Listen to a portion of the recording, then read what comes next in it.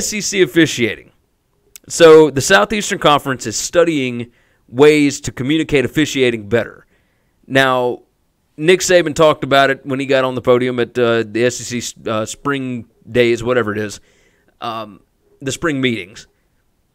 And he came out and he said, here, I'll just read it straight from the article. Ross Dellinger has a good article at SI.com about it.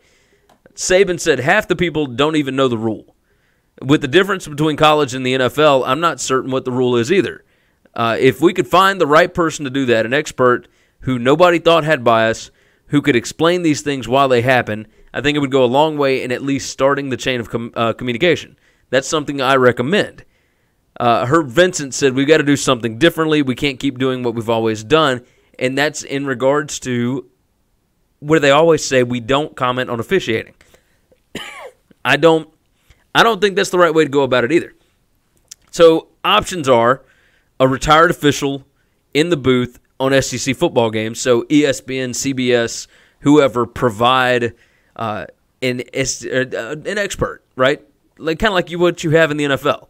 When they throw a flag in the NFL, they talk about the play, and you go from there. Scott Woodward, LSU's athletic director, used to be Texas A&M's, said that the guys that are in the booth right now calling the games sometimes cause as much of a problem as the fans do because they don't actually know what the rule is, so they're spouting misinformation, and it becomes a huge to-do over something that could have been easily fixed. The NFL has got this right. The NFL has got a guy in the booth that will come in and talk about, certain plays, certain calls.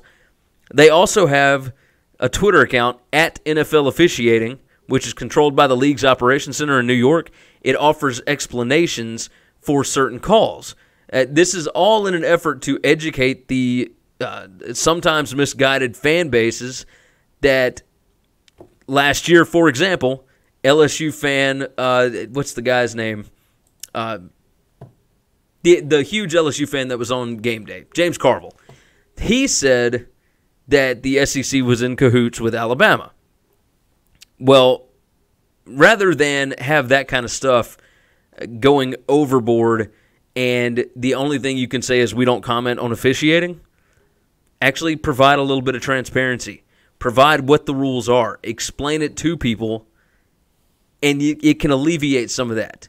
The last thing that you want questioned is the integrity of your product. This would go a long way in doing that. I like this idea. I think it's a good idea.